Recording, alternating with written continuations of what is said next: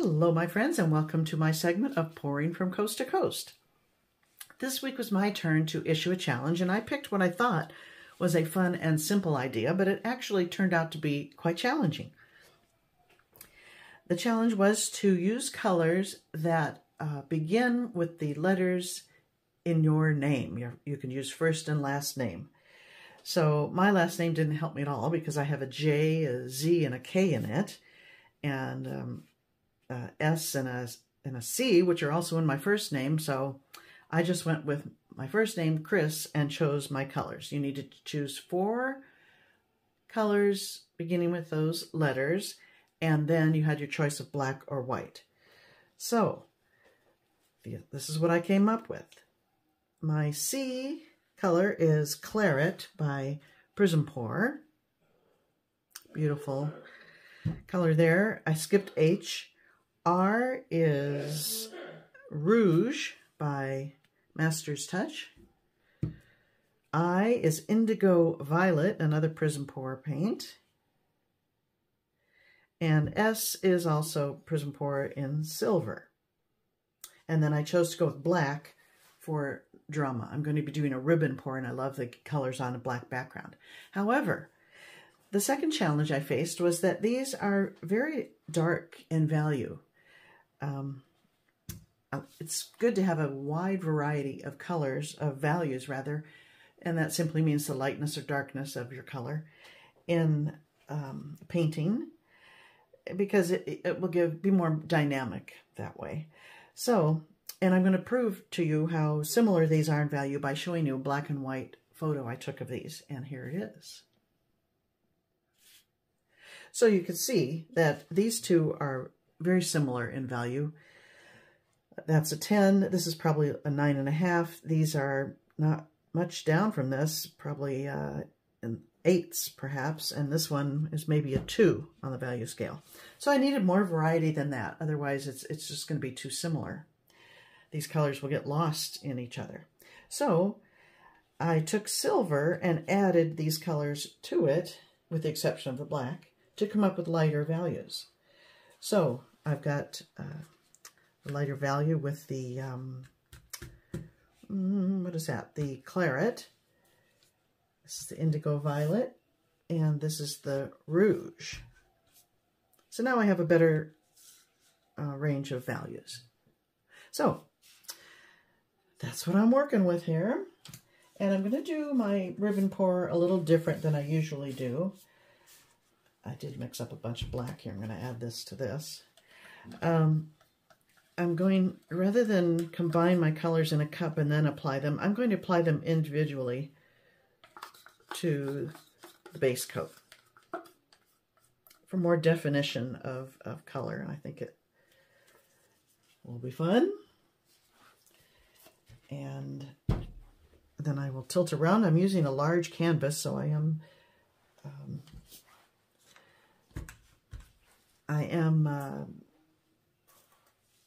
what am I saying? Oh, zoomed out quite a bit.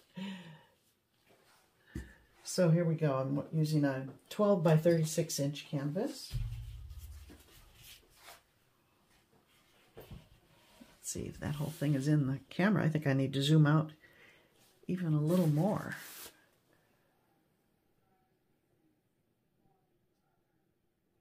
There we go. I think the whole thing's in there now. I'm going to put down the black, and then I'm going to apply the darker colors, and then I'll end with the lighter ones. I think that will work best. So, here we go.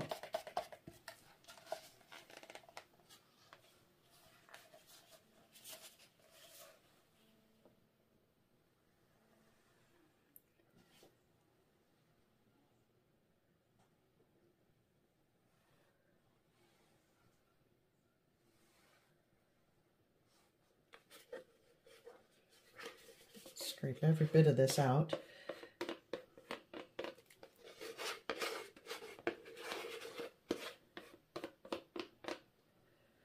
Or not, it takes too long. I think that's enough. Now I'll move it around a little bit. I don't have to get complete coverage because I'll do that when I apply the ribbons. There's a lump of something I see. I'll have to fish that out.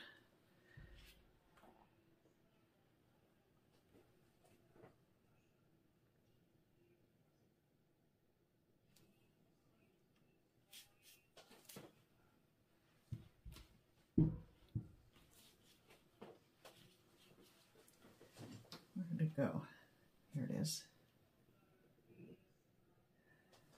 Oh yeah, can't have that.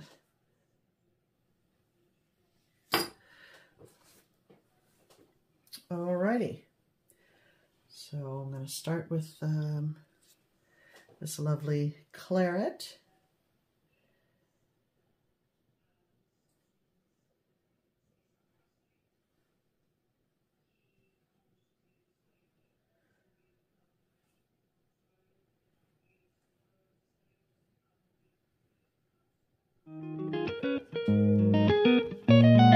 Let me speed this part up.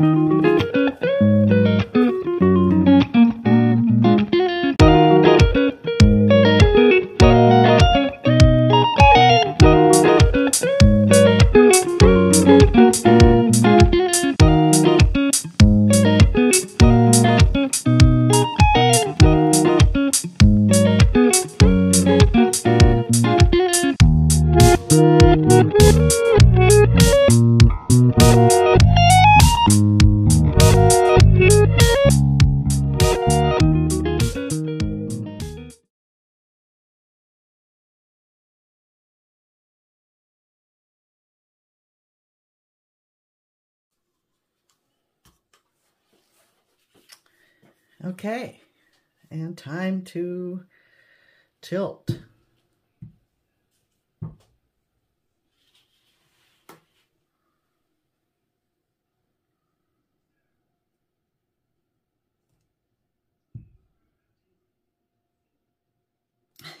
Probably had more color than I needed because my black has kind of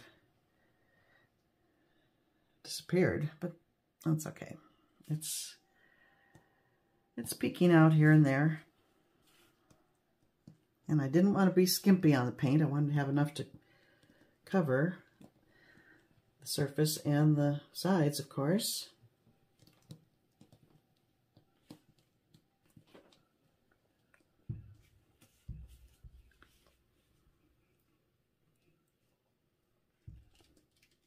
Better come down here while I have plenty of paint on the surface and get more coverage down this end.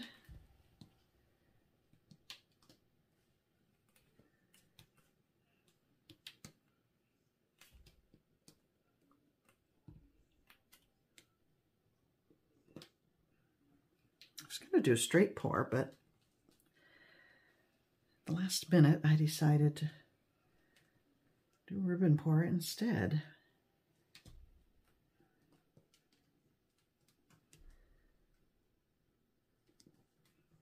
I will scrape up all these drippings and use them for a flow extender and something later on.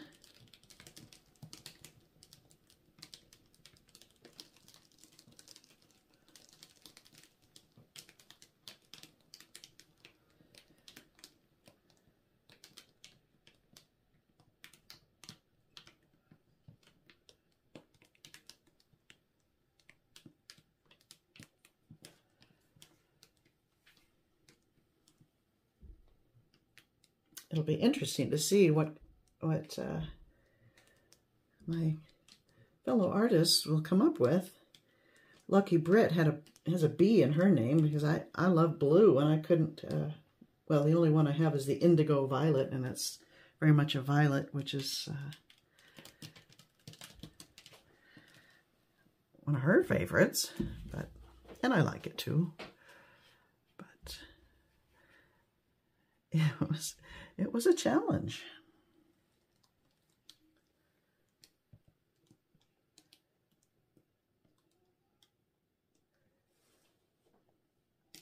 I even looked at expanding my name and using Christine, and I just couldn't come up with colors.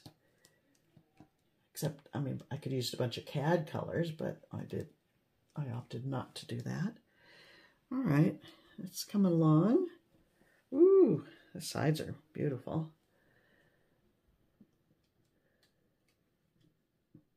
I certainly had enough paint.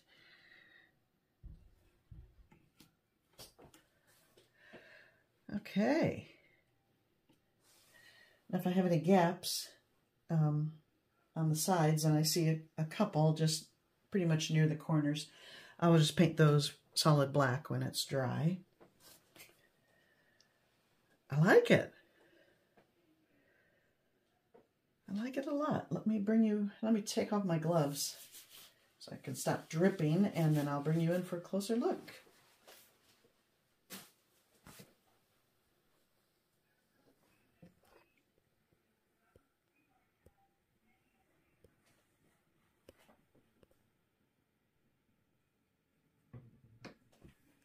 I like the variation in lines, the real skinny ones that I ended up with when you get to the end of the pouring out the cup.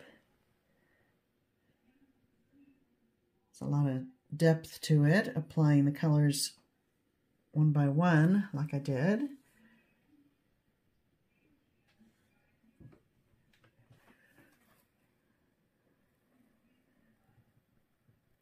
Fun shapes. I did end up with pink and purple, but you know, it's okay.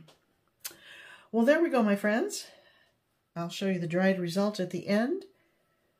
And now let's see, who's next? It's either Garrick, if he's joining us this week, or it's Neva. And let's head over there and see what they've come up with. Thanks for joining us this segment of Pouring from Coast to Coast. And we'll see you next time.